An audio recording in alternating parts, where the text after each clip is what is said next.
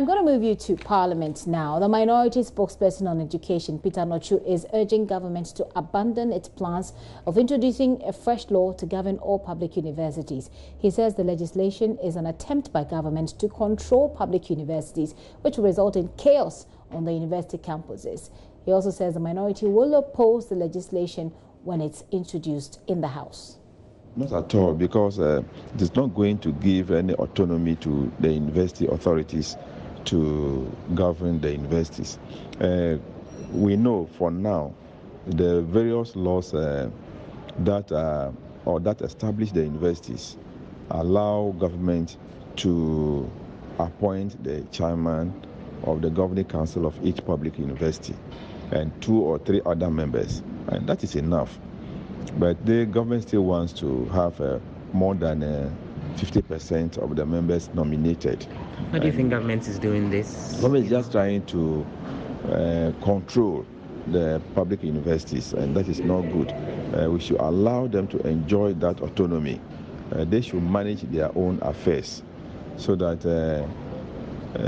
they can deliver. We're talking about unnecessary government interference in the administration of universities. So what is going to happen is that even the appointment of the top management of our universities is going to be controlled by government.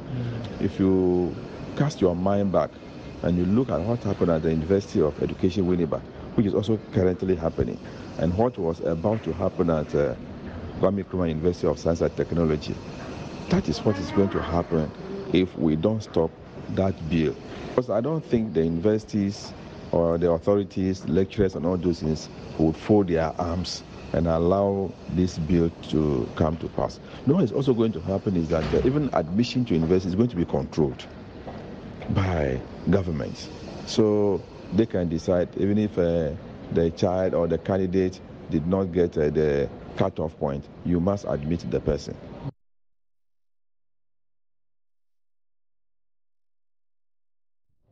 Well, the government would be setting a dangerous precedent if it goes ahead to pass a bill seeking to control the country's public universities. That's also a warning by the University Teachers Association of Ghana, UTAG, which is kicking against the Public Universities Bill 2019. Professor Kwejo Appiagyei speaks for the University of Ghana, Legon branch of UTAG. Raises some interesting innovations, some of which are positive, some of which are negative. But I must say, in our opinion, the negatives outweigh the positive. One positive is that it is bringing one law which will regulate all public universities, which is a good thing.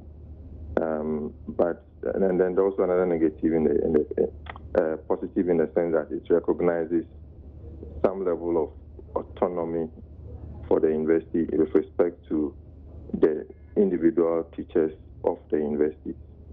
Apart from that, the provision as it stands will severely compromise academic freedom of the universities if it's enacted in the form it is now. When you talk about academic freedom, you are talking about the independence that the university itself, the teachers of the university, the students are supposed to enjoy on the campus. And this concept of academic freedom is to enable or facilitate research, dissemination of information, finding out new knowledge, which will then be used to promote teaching and promote the well-being of the society in general. Professor Appiagyei speaks for the University of Ghana branch of UTAG.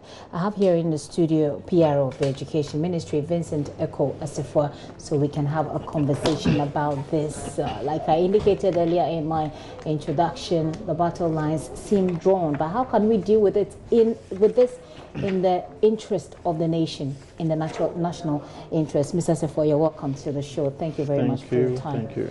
So this has been ongoing, is an ongoing debate, it's an ongoing discussion. I'm not quite sure how much time we have to go into detail. So let's try and deal with the highlight of this. First of all, the major issue has been that government is looking to weaken academic independence of the universities. Could you give us 3 reasons why this will not in any way weaken academic independence? Let me say a very good afternoon to you once again and to your cherished viewers.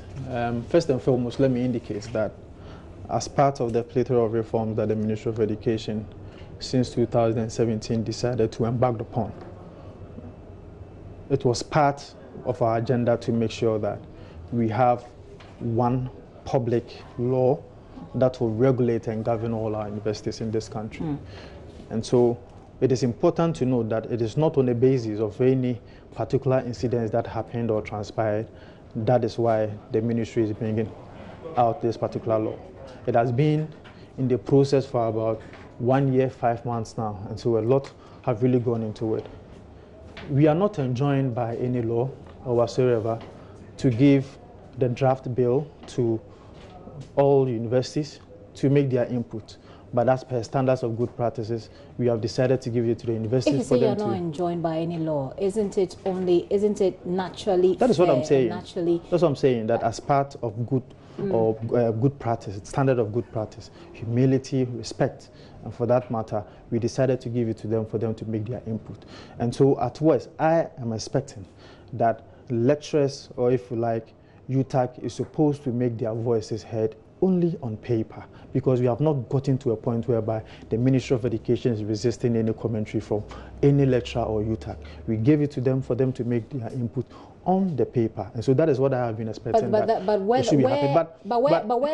they make their voices known is not for you to determine. They decide where or how they want their voices to be heard. If they want to do so on social media because or on radio, that's up to them. If you had not presented this to you to make an input, how are you going to find a copy for you to make your input? Yeah, fair enough. So for you to say that what you think is that people should not air their views anywhere else but on the paper, that is not for you to determine. No, people should respect procedural structures. Yes, but then again, where people express their views, it's not for you to determine. Today as we speak, UHAS and UDS have brought their commentaries and we are inculcating it into the final draft bill.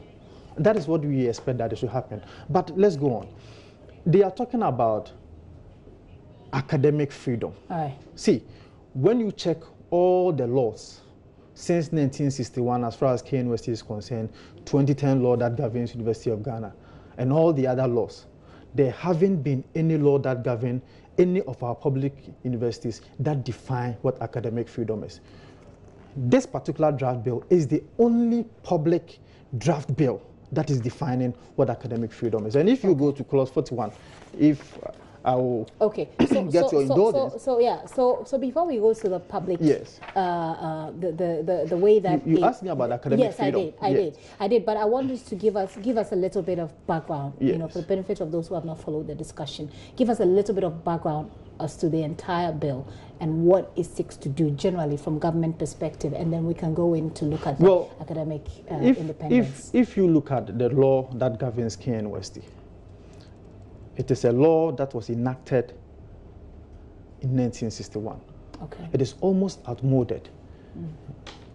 It cannot be a law that in the 21st century you can use to govern a public university. And that is why when the KNUST incidents happened, everybody was saying what he or she thinks about the interpretation of the law that governed KNUST. Okay. There wasn't a clear-cut roadmap as to how dispute resolution could even be resolved. In fact, if you check the KNUST law, there is nothing like dispute resolution. And so it means that the framers of the law in 1961 did not anticipate that there can ever be a day whereby there will be dispute and how the university or if the government can even intervene. And so we felt that it is right and apt for us to bring about this law. If you go to University of Ghana, there have been some instances whereby, if you like, the president will have to appoint the chancellor. But same cannot really be said about KNUST as far as the act is concerned. In KNUST, the council will have to meet and appoint a chancellor, if you like. You understand? So the inconsistencies have been very enormous, and government felt that for us to bring some amount of uniformity as far as the regulations of our universities are concerned, so that if you go to University of Health and Allied Sciences today, if you go to KNUST today, if you go to University of Ghana today, wherever you stand, you know that there is one law that governs all our universities. Okay. Because today... And from my understanding, which is also which pays attention to contemporary development. Absolutely. Okay. Because you see, if you go to KNUST today, they can tell you that for you to be able to attain associate professor, you may have to publish, for example, say 10 papers. University of Ghana will tell you that you may have to publish about 20 papers. You see the discrepancy as to how awards are even awarded. Okay. You are in KNUST, you get 10, but the University of Ghana 20, yet the same award will have to be given to you. So bottom line, this is basically to bring some clarity in terms of management of the university, to deal with some of the inconsistencies, as you say. And of course, I have not verified all of these, but you're telling me, and I'll take it for that. Absolutely. Some of the rules in these organizations that are quite inconsistent, to bring some uniformity. Absolutely. But always the devil is in the detail, and which is where the contention has been. So let's go to academic independence now. When you check clause 41 of the draft bill, it defines what academic freedom is. And let me reiterate that for the first time, that any draft law that governs a university is defining what academic freedom is. It tells you the interest or the commitment of government to ensure academic freedom. And so I disagree with anybody who wants to say that it will not. Why do you think that it will not weaken clause academic 41 clearly stipulates what academic freedom is. What is it? It says that public university in performing its functions shall A, have the right and responsibility to preserve and promote the traditional principles of academic freedom. The catchword, traditional principles of academic freedom. And so what it means is that what has really been happening for you to define your so-called academic freedom is what is existing, is what has been given to you by this law. In the conduct of its internal and external affairs. But does it spell out what these traditional principles are? What are they? Let's go to B. A public university in performing its functions shall have power to regulate its affairs in accordance with its independent ethos and traditions, and in doing so, it shall have regard to 1, the promotion and preservation of equality of opportunity and access. 2, effective and efficient use of resources. So today, if there is IGF, or if you like, there is resources in the universities, it is not incumbent on government to show you the university as to how it's supposed to be used. Okay, now here's the catch. When Professor Jampo, in fact, you've been engaged in some sort of banter with Professor Jampo, public banter. Here is part of his response. He says, per the draft bill I have read, government is seeking to reduce the composition of the public university councils from the average of 15 to 9. With this number, government wants to appoint more people than the other constituents. This is the first step at mortgaging the independence and freedom of academic institutions. Now, here is the reason why he says that. He says, with a government-controlled council, people critical of government can be dealt with anyhow. That's one of it. Again, with a government-controlled council, the government can do anything at all in the university. So bottom line is, you claim that there is academic, this actually gives academic independence, or it clarifies what academic independence is. By the end of the day, you are seeking to control the council and basically control everything that goes on in the university. It depends on how you look at it. The framers of every law has an intent and what it seeks to achieve. When you do public administration, corporate governance law will tell you one thing, that if you are constituting a board, one of the critical things that you have to look at is external representation. Because it is only through the external representation that you can ensure transparency and accountability. Really? Absolutely. That's what I'm telling you, that public administration will tell you that. And so if internal representation is higher than external representation, what it means is that they account to themselves. How do you defend the fact that how will government, by increasing its powers to determine what the council does, will not affect academic independence?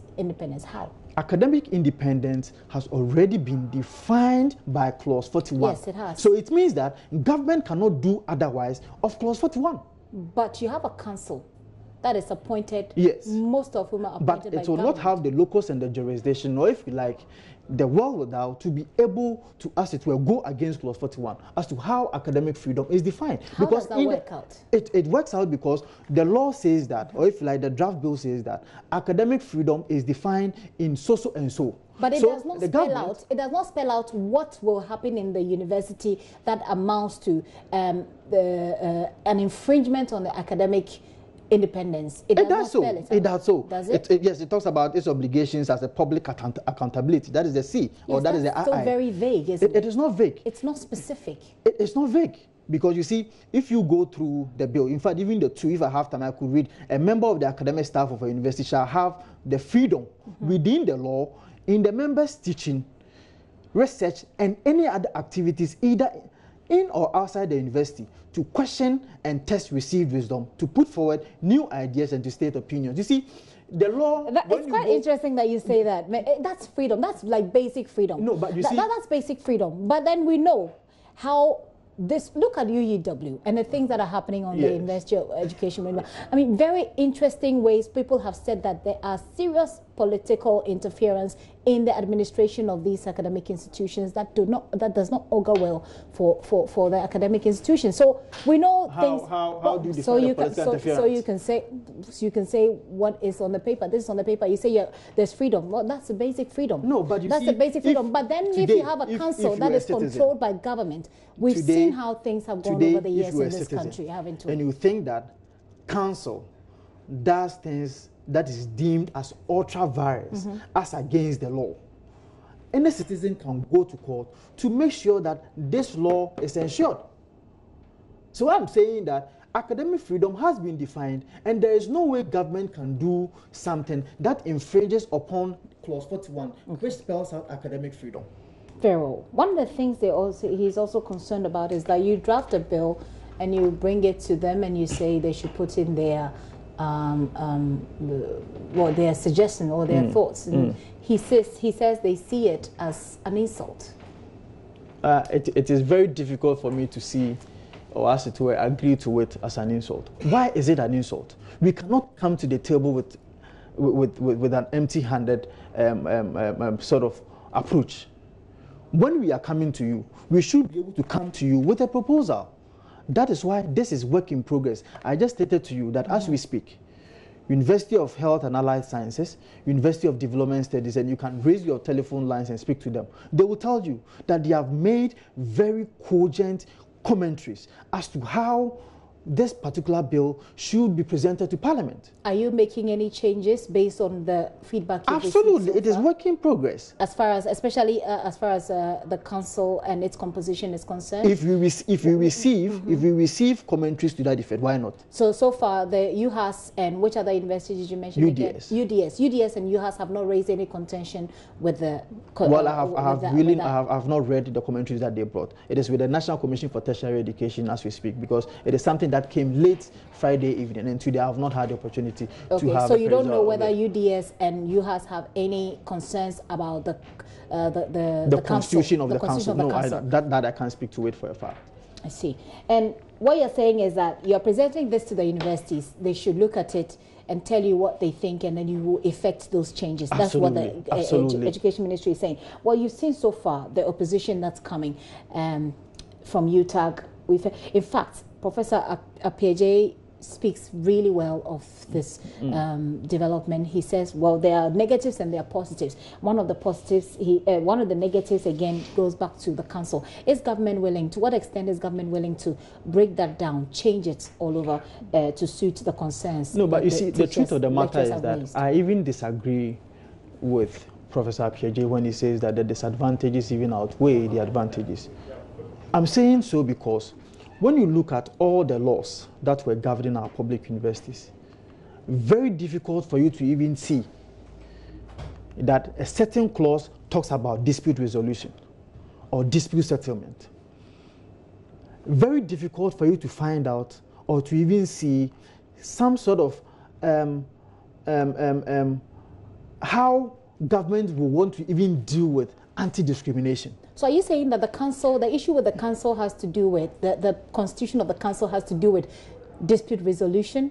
No, I'm not saying that. I'm just telling you the things that are in this particular draft bill that are not in all the other bills. I know, I get it. I get it. You've explained that. We get it. But the issue is that there is this one concern that all of them seem to be pointing at, the constitution of the Council of the Universities. To what extent is government going to make those changes? Because the stakeholders are obviously unhappy about this. See, the key stakeholders. We have quite a number of public universities in this country. Assuming we have 10, and about 8 of them write into the same thing, it tells you that there's a problem. So and that will change. It is not cast in stone. So that will change. Of course.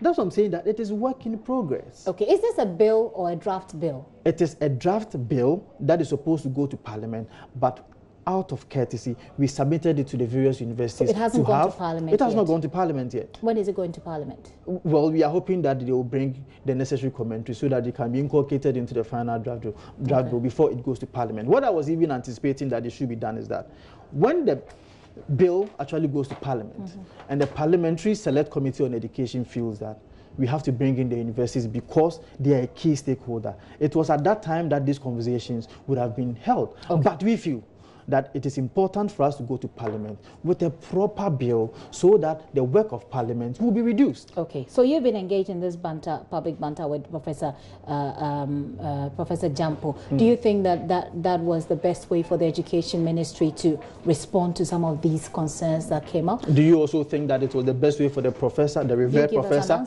But I'm saying that, do you also think that it was the best way for the revered professor to make his voice heard as far as this bill is concerned? There's a document you have put in front of you. Do you think that the way you have engaged in this public banter is the best way to have dealt with this? I'm saying there's a document in front of you. We have told you to make your input. All we need you to do is to make your voice heard on the paper, not on social media. Do you think that what has happened between the two of you, will promote the level of confidence? Oh, Professor Jampo is not UTAG. The level of confidence. UTAG, University of Ghana. Of UTAG, absolutely. That's what I'm saying, that he alone is not UTAG. So UTAG, we've also heard UTAG speak, absolutely. So UTAG will have to bring in their commentaries, and it is going to be inculcated out of good faith. The minority says it will oppose this bill. It has not even gotten to them yet. But when it will definitely go. Yes, but it has not even gotten to them yet. Point. It has not even gotten to them yet. So it has not gotten to them yet. When it gets to them, they'll oppose it. Opposing for opposing's sake is something that... It doesn't matter to you because the government has a majority in the House? Not really, but opposing for opposing's sake, really. They've not said opposing for opposing's sake. You heard them explain their reasons. It is almost the same thing about the constitution of the governing council, thinking that there's going to be some domination of government on the governing council. But that is not really the case. I've already explained to you that government anticipates that we should have some transparency and accountability. And in our anticipation, the best way for us to be able to do so is to make sure that we have quite a number of external representation on the governing council, because if the internal representation is huge, it means that they are accounting to themselves. You remember when University of Ghana went for a certain loan, which became very topical in the news. Government was not consulted when they were going for that particular loan. But when it became an issue, government was the one who had that albatross on his neck to pay for that loan, even though government was not consulted when going for that loan. Your final words. My final word is that it's certain to me that the Education Ministry is willing to make changes as long as you get the commentaries, like you're saying. So that's the way to go. Your final words. The advantages outweighs the disadvantages. I'm saying so because for the first time, we have defined what academic freedom is. For the first time, academic board and its constitution was not stipulated when you even take KNUST Act, because the KNUST Act will tell you that the statute is going to, as it were, constitute academic board. But in this instance, the law itself is going to let you know the constitution of the academic board and its representation. Again, disclosure of interest. If you are a vice chancellor and there is, or if you like, if you were a council chair, and you have certain interest in an award of a degree or whatsoever, you will have to be able to declare that particular interest. All our laws never made provisions for some of these. Okay. And so for me, I think that the advantages really outweigh the disadvantages. Mr. Assefuah, thank you very much for coming to Most explain welcome. this further. Vincent Assefuah is the PRO for the Education Ministry. Hopefully he's giving you some clarity as to what this is all about, what government wants to achieve with this, what we're going, where we're going with this, whether or not anything will change. We'll see how it goes. Thank you very much once again.